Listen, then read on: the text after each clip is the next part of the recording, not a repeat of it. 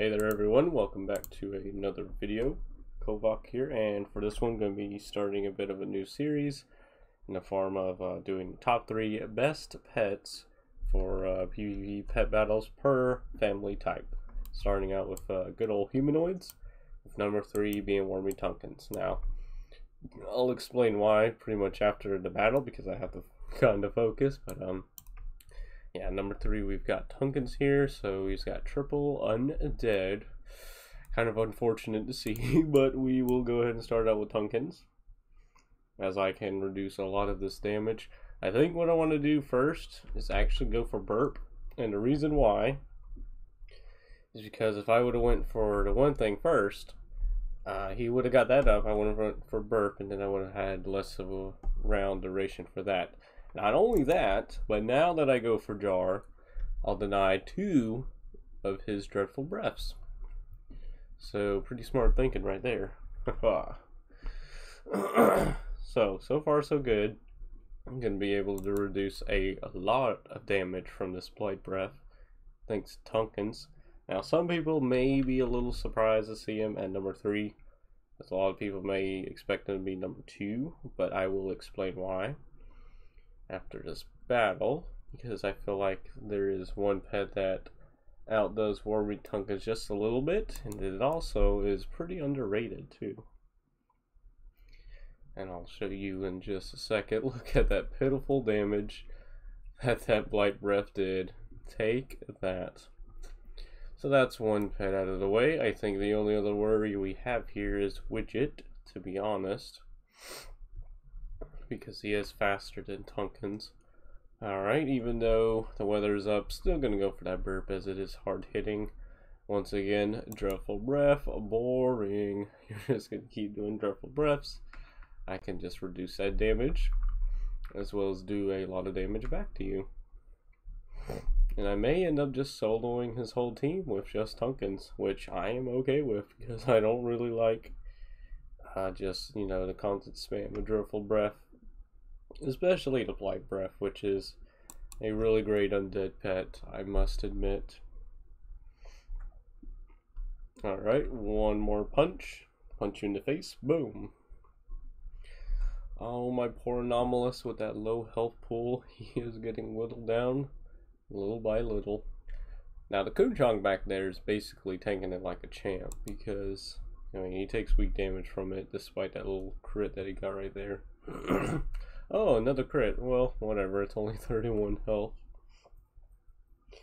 Alright, last but not least, we have the problem child, as I said, would be Widget. Okay, kind of glad that he changed the weather there, because now I don't have to worry about less of duration on my poison.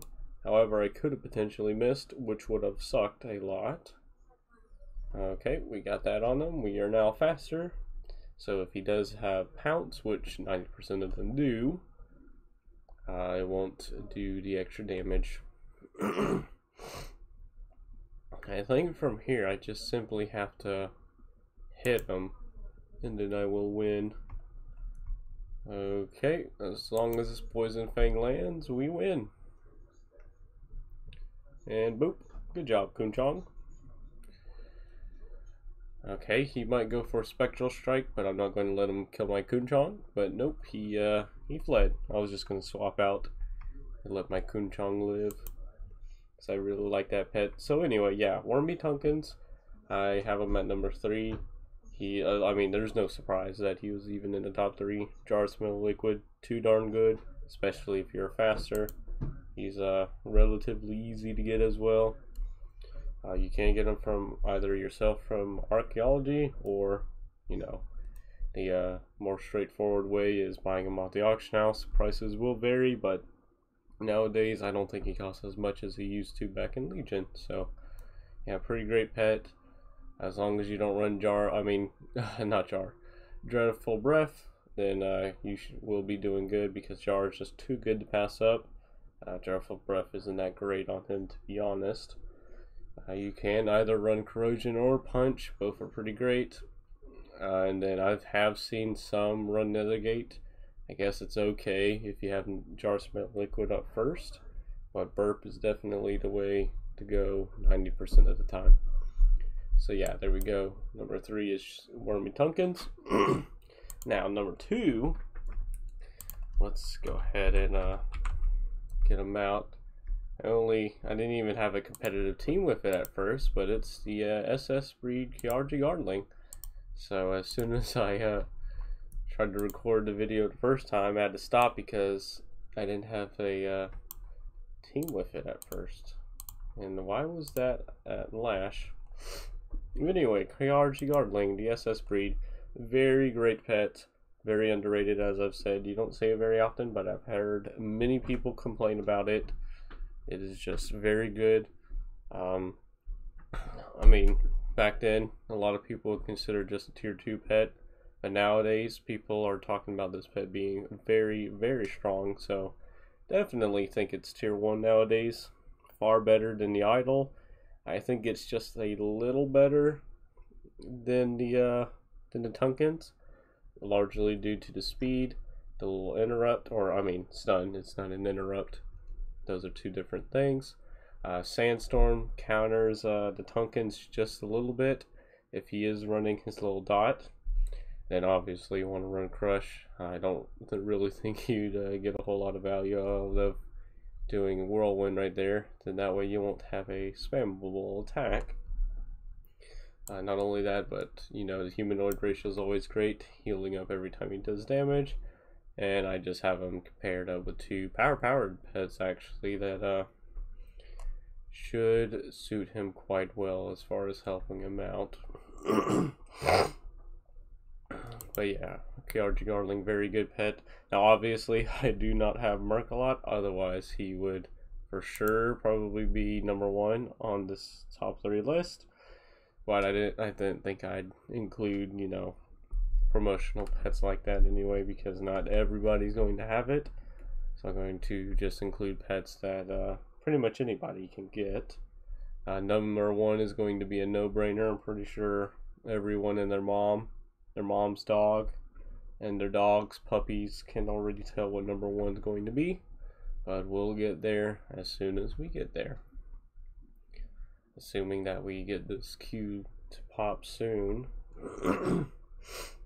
It is Critter event, so this is a pretty great time to go ahead and hopefully knock out this little bit of a series that I have here. I'm probably going to try and go in order from left to right. That way I don't leave out any family type. Because I think I accidentally left out one whenever I was doing Family Brawler. I think it was Elementals actually. It's kind of funny, but I did go back and get it done. So let's just go ahead and hop into this next battle. Oh, Qiraji Guardling, as far as getting it goes, it's a wild card pet. It has to be summer, and you just, you know, go over to AQ40, and they're all over the place. They have every breed available to it, and the SS breed is the one that you want, so it might be a bit of a pickle to find. Whoa, a Wicked Lurker. Never gone against that pet before, but I have seen it in action before. I think with, I think Roscoe was playing it or something, but it's a pretty cool pet. I would not mind having that pet. So Squirky, the Lurker, and then Bone Shard. Oh, nice. He started out with Squirky. I would love to take out this pet as soon as possible. That is quite annoying. Now usually what you want to do, if you are faster, go ahead and go for that blackout kick. Go for a crush first. And the reason why, and I know a couple other people will tell you, is because if you went for a sandstorm first, it will not only reduce your hit chance, but also the damage that you would do with your crush. It's just a little thing, you know, just help you get extra damage. I have seen other people do it in the past as well. So, yeah. Oh, and if he has, well, I'm assuming he has Bone Storm at least on one of these tiers, it will do less damage. Not only that, but I could just heal them all up with my little haunting song. Oh, he went for an ice spike under Sandstorm. What is that, like a 40% hit chance or something? That's pretty funny. Oh, missed the third one.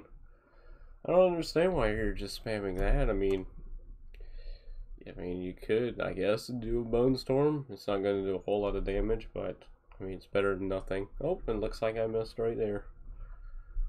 Just barely faster than the lurker, although he has plenty of ways to make himself faster. I'll just stay in on my ghost pup. Okay, tentacle slap. He's saving that bubble back there on Squirky. Not sure why. Do you have feed? Oh yeah, you totally have feed. Okay, cool. So I go for a scratch into a ghostly bite, getting off a lot of damage. And then his team will almost be dead. It would be smart for him to go ahead and go into his Squirky right now. Alright. He might just go for another bubble. Which if he does, then I mean, it's whatever. His team is almost dead. My team can definitely take him out from here. Okay, there goes another bubble. I'm just going to keep going for the attacks right here. But boom. I'm going to go ahead and finish him off. I don't want him to potentially land a nice spike. So this way I'm reducing his hit chance for any of these as well as his damage. So he's doing less damage with that. Oh, did that have to crit? Did that have to crit? I definitely want to make sure I hit him right here because that should still proc my racial. And he actually landed a nice spike, surprisingly enough. But I was smart enough to go ahead and get the sandstorm up for that. Let's go ahead and go for my stun right here. I missed, which is very unfortunate. Let's go into my autumnal sproutling right here. Oh crap, I forgot that he had that. Oh dang. Okay, well, I can't miss, so I'm going to go for a club first, hoping that he just keeps going for that. Nice. And then go for my Fist of the Forest. No! He went in the Squirky. Oh, you gotta be kidding me. You've gotta be freaking kidding me. Dang. If it wasn't for that miss with that blackout kick. Ah, Squirky. Another very good humanoid pet, but definitely not the top 3. Oh, well that crate, I was about to say crate. That crit basically sealed my fate. This guy had a lot of lucky things going for him, but oh well. Still though, I'm pretty sure I should have won that. I mean, the main thing he had going for him, to be honest, let's face it, was that Squirky. Just very annoying. He barely did anything on it. He just kept swapping it in with its stupid bubble, throwing it up and then swapping out. Kind of a little scaredy cat. I could have said something much worse than that, but I'm just going to say that. But Wicked Lurker is definitely a pretty cool pet. I wish I had it. I completely forgot about the tentacle slap. I was going to come in there, go for maybe a Nature's Ward or whatever. But no, that thing completely took me out. Ay, ay, ay. Let's see if we go against him again. Oh no, it's actually that triple undead guy again. Well, it's going to be pretty great for my Frostwolf Ghost Pup, that is for sure. Should I just go all out with him, or maybe the Qiraji, because of the whole acid rain and dreadful breath? I think that might be the better route to go. So yep, go for our stun, then go for crush first. That way you get extra damage. Obviously gonna wait for him to go for acid rain. Ooh, why did that have to crit? Why'd that do so much damage even for a crit? Because I think a crit is supposed to be 50% of the damage that it normally would have done, added to you know, the regular damage. But why the hell is it over 300? That is ridiculous. It's just a simple AoE. It shouldn't have done that much damn damage. Oh well, let's just keep going for crushes. Oh, did not take him out right there. But this sandstorm definitely is helping me out. Oh, and he runs away. Nice. Well, I'm kind of glad about that. I mean, I'm pretty sure I would have won no matter what, but just the fact that he ran. Alright, now for number one, which everyone freaking knew, is the Fiendish Imp. Now, like I said, it would have been Mercolite if I had it, but obviously I don't have it, so yeah, the Fiendish Imp have quite a bit of teams with it. It is a very, very OP pet, as many already know, but I don't think I want to play something that's very, very strong. But let's go for Rotten Chirps. Oops. Gonna do this now. Fiendish Imp, obviously, everyone should have saw this coming. Just a very damn good pet. Very easy to get if you can't get it to drop in Karazhan. Old Karazhan, that is. It's from the little boss that's behind a little bookshelf. He's a little satyr. I mean, he does have 3 breeds available to it, so even if it does drop, it could drop one of the other crap breeds. Obviously, you want the SS breed, that way you can take advantage of its nether gate, and obviously, you want to take immolation on it. And then the alternative is buying it off the auction house, because nowadays it's kind of dirt cheap. Let's see, let's just go for Rotten Little Helper, yeah. Rotten Little Helper it is then. Yeah, it's pretty dirt cheap nowadays, and they will pretty much always be in demand because it is a very good pet. And if they were ever to nerf it, I don't know how they would, because, I mean, what can you do? Put immolation and nether gate on the same tier or something?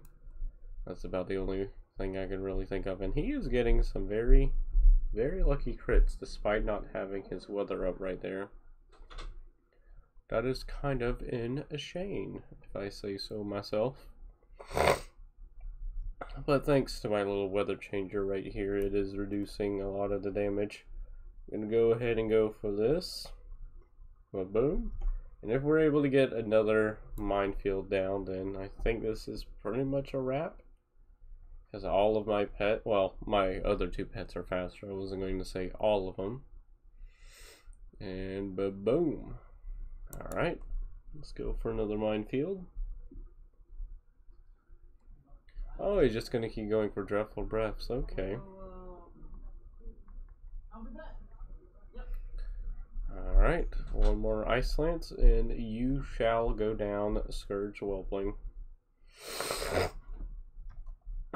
Oh man, I am very, very sorry for the sniffling, but as some may already know, I am not feeling all that well. So again, my humblest apologies.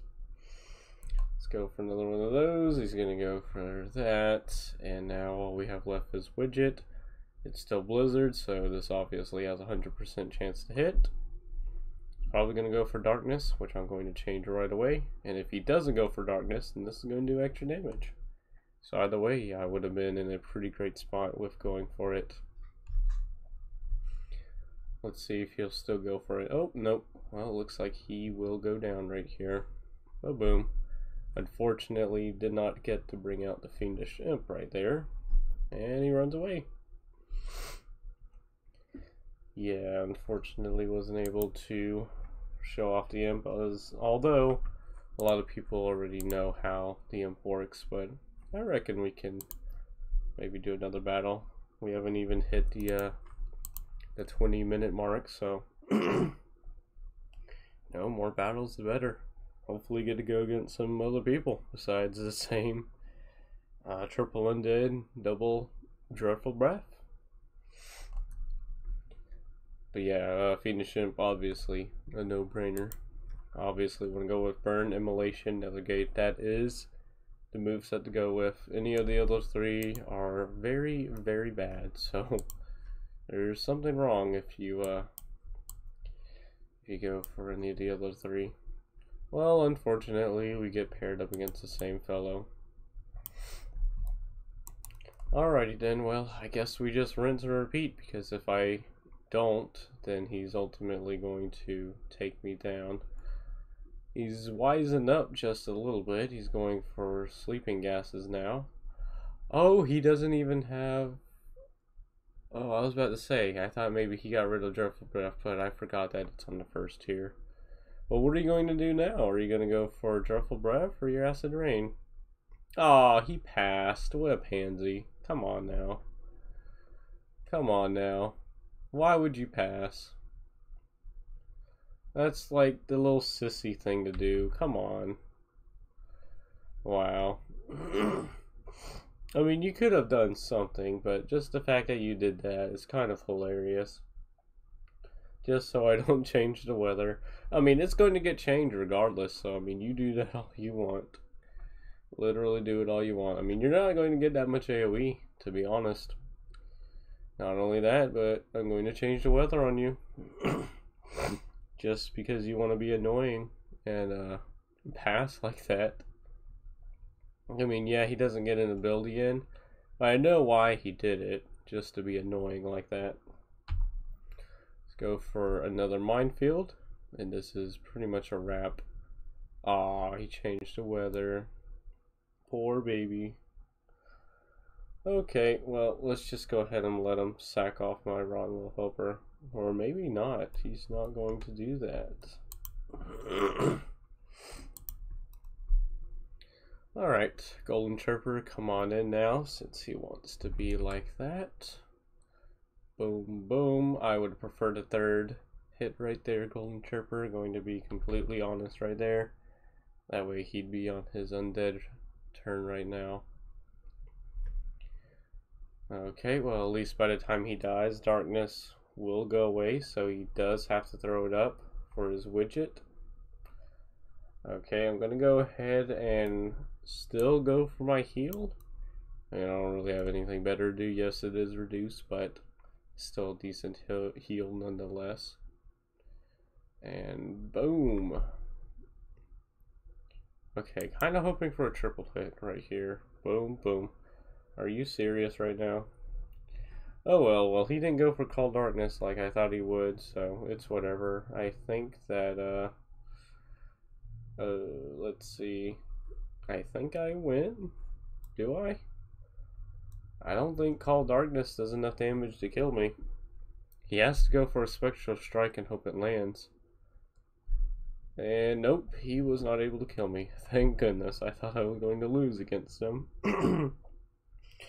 Very glad I didn't, so yeah. Got to see a little bit of the imp there at the end, but unfortunately not a whole lot. But yeah, I think that might do it right there, because I'm afraid I may just keep queuing into him. But we'll just go ahead and do a little bit of a run through. So number 3, we do have Wyrmy Tunkins. Wyrmy Tunkins, obviously, for Jar Smell Liquid. And his burp, as long as you're faster, you will be able to get this off. That way they do 50% less damage to you, as well as have 50% less speed. Also hits pretty damn hard for a 1-round cooldown. Very good pet right here. A lot of people hate it, and it's pretty easy to get. Number 2, we did have the Guardling. Let's see, where is it at? The SS breed that is. Again, wild caught. Does need to be summertime in Silithus. They are all around the little AQ40, raid or whatever. But the only trouble is it does have all breeds available to it, so you may be out there for a little while, depending on if maybe you get lucky or whatever and find the SS breed right off the bat. Very good pet, pretty underrated, but a lot of people will agree that it is pretty darn good. And then obviously we do have the Fiendish Imp. Like I said, obviously a no-brainer. It's just a damn good pet. A lot of people hate it. A lot of people will hate you for playing with it. I myself don't really like playing with it a whole lot. It's just mainly, for the top 3 list. Burn, Immolation, Nethergate. You probably shouldn't stray away from those particular abilities. All these other ones are pretty garbage compared to his true potential with this build. I guess for the little honorable mention, we do have Merkalot. But of course I don't have it. And I don't feel like paying hundreds of dollars just to get it, so yeah, I'm sure a lot of people already know how good it is. So yeah, I think that will wrap it up for this one. Again, top 3 best tier 1 pets for humanoids as far as PvP pet battles go. Now obviously all of this was opinionated. I'm sure a lot of people will agree. But I mean, if you do disagree, feel free to let me know what you think in the comments below. With that being said, I will see you guys in the next one as we continue on with the other family types. This is Kovak, and I will see you guys in the next one. Peace out.